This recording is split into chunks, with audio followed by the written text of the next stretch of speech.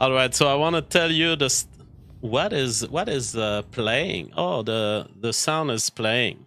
I want to tell you the story of TMZ that contacted me yesterday for me to appear on their live TV cable TV show.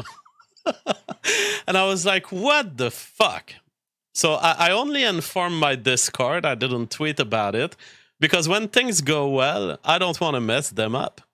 I just got invited on TMZ.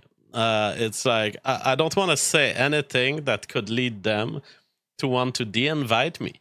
So yesterday, they contact me through their official Twitter channel, and they say, do you want to be on TV?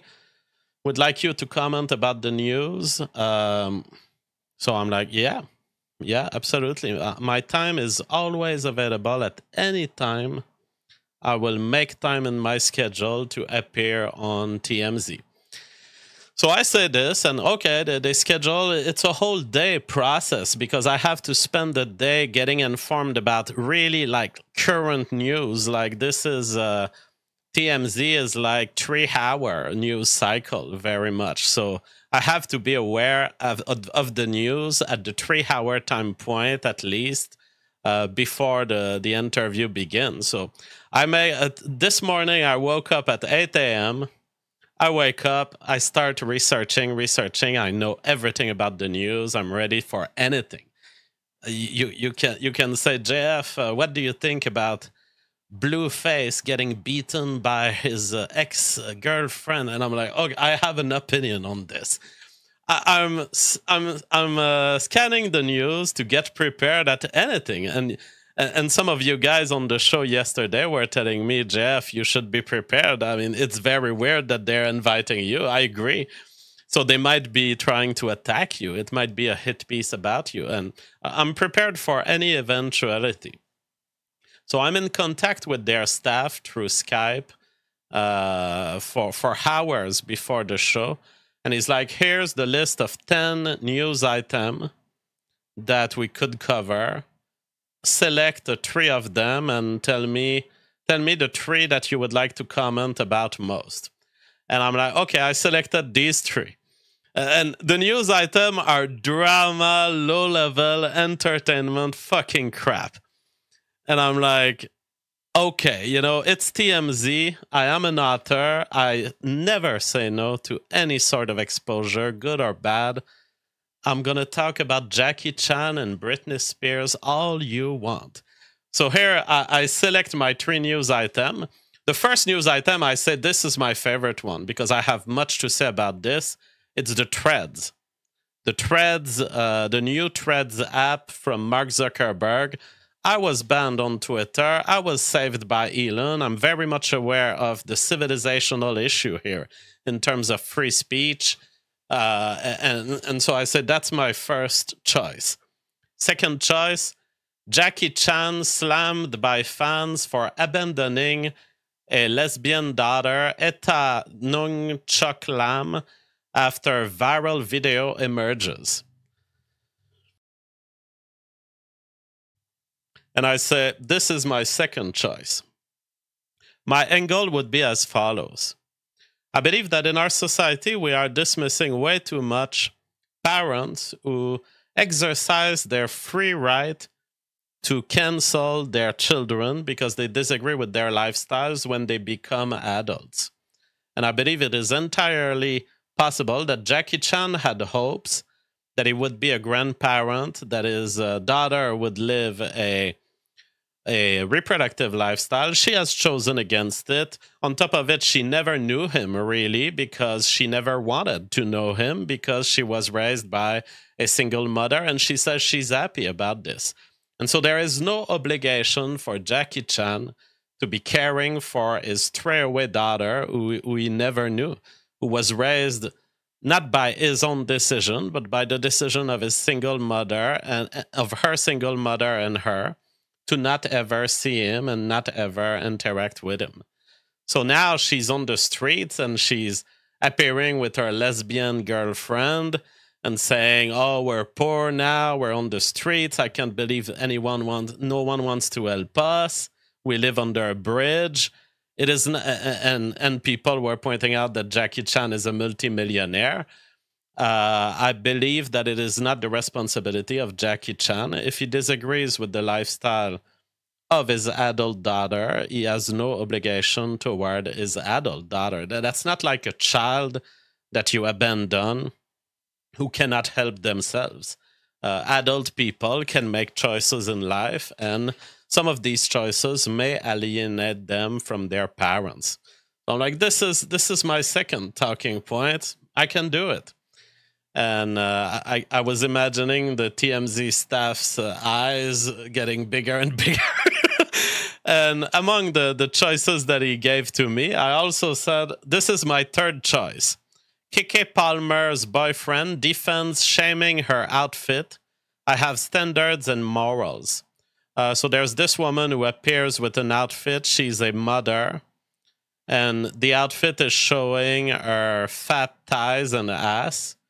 And this guy says, the outfit, you know, it's a little too much for a mother. Fuck this outfit. That's his comment.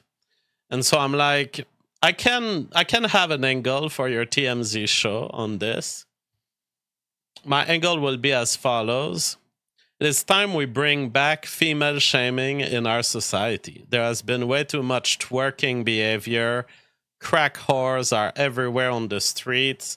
They need the help of men to guide them toward the right direction. And I believe that what he has done here, Keke Palmer, although I personally don't take issue with this slightly revealing, bottom, he has acted in a way that we should act more, which is shame women more for their abuse of sexual displays. and then I get on an audio call with the TMZ staff, and the guy speaks like the gayest voice possible, and I'm not laughing about it. It just seems like this person was gay. No judgment. And he's like, you were gonna put you for sure on the thread stuff with Elon Musk. For sure, I'm not going to put you on this story where you say shaming women is good, or on this story where you say Jackie Chan is entitled to abandon his lesbian daughter. You are for sure going onto the thread stuff. I think it's cleaner. He didn't say cleaner, but you know, he was letting me know by his voice that we're gonna try not talking about these subjects. All right. Let's talk about threads, Elon Musk, and the question of free speech, and it's going to be all soft. Let's go, let's do it. Now, the show starts on cable TV. I can't follow it, so I don't know what's going on. But the TMZ staff calls me, and he says, oh shit, bro, sorry. It turns out we're not going to do an extended segment on the thread stuff. It's not big enough. And right now we have trending on Twitter. Big story. Britney Spears gets slapped in the face by an NBA player. Is there a way you can comment on this? And I'm like, now it just struck me. This is not an interview with Jean-François Gariepi. This guy is expecting me to be a caller like I'm some just general pop star fan. Just coming onto the show and say, I have a question about Britney Spears. And I'm like, oh my God, this guy doesn't know who I am. None of them knows who I am. They just picked me at random based on my Twitter follower count or something like this. And somehow I made it through the... And I'm like, oh, they want me now to comment on Britney Spears. Well, Papa JF always provides. So I was trying to put myself into it. I had a couple of minutes of preparation. I was like, what if I cared really, really much about Britney Spears? What if I was a pop star fan? What would be my take about this? What if What is Britney Spears smacked in the face by San Antonio Spurs security? What if that mattered to me? And so I read the story and I'm like, you know what? TMZ, I can have an opinion on this. My opinion will be as follows. Britney Spears suffers from bipolar disorder. I believe that Britney Spears was in a hypermanic episode. As someone who has seen and who has viewed a lot of people who and interacted with a lot of people who suffer from bipolar disorder, my hypothesis is that she got too enthusiastic and creative in her hypermanic spree. She went toward the basketballer and tried to hug him or tried to approach him in a way that was too aggressive, too enthusiastic, too eccentric.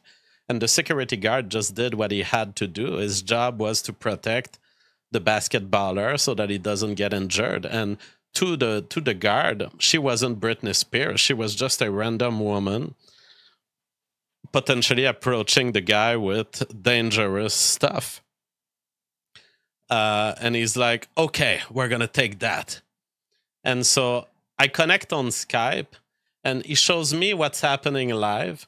But he also says, we're going to record your intervention as a separate clip. You're not going to talk directly to Harvey Levine. I'm like, okay. And so he says, okay, when I say go, go, go, you go.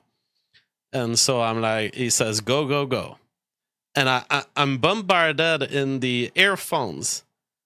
I'm bombarded with the audio of Harvey Levine speaking live. Another caller that was talking to Harvey Levine, and this guy saying go, go, go. And I have this spam of audio. And I'm like, okay, JF, you have to keep a straight face. They are bombarding you with false audio streams. That is not what's currently happening. They're trying to record a clip. So I'm like, do a perfect performance.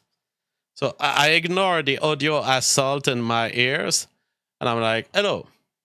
My name is Dr. Gariepi. I am from Northern Canada. My hypothesis is that Britney Spears, like many people who suffer, and I lay out the theory, she has a bipolar disorder, she has a hypermanic episode, she was too enthusiastic, too eccentric, she ran toward the basketball player, and the security guard interpreted this as, oh my God, it's a random fan. It's not Britney Spears. She thought in her head, I'm Britney Spears. I can certainly hug a basketball player. But the security guard didn't see it that way. He saw a random woman approaching the basketballer. So he took issue, protected the basketballer, and that's it. So he says, the gay employee of TMZ says, that was actually pretty efficient. That was very good. Because he was like, limit to 30 seconds. He was yelling in my ears, limit to 30 seconds, just 30 seconds. And I was like, and I timed it, boom, 30 seconds, superb delivery. Despite the audio assault, despite the lack of concentration. So he's like, holy shit, that was good. That was good. And I'm like, all right, you got what you wanted. Bye-bye. Thanks for inviting me. So I don't know what happened with this clip. Did they take the clip and they played it on cable TV and perhaps it's not yet uploaded on their YouTube channel? Would it be uploaded later? Did another staff of TMZ looked at the clip and say, oh my God, this is JF Gariepi, we don't want his question. And then they canceled the clip. I have no idea. But I have committed to a delivery and I delivered. Because Papa JF delivers on all of his promises.